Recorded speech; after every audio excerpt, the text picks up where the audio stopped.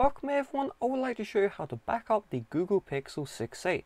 So all you do is you open up the settings app, and then from here you're going to find system. It's near the bottom, so you may need to scroll down and tap on system. Then you see backup, just tap on backup. Now it says back up your device to Google One. You just tap on turn on and it will just constantly back up your Google Pixel.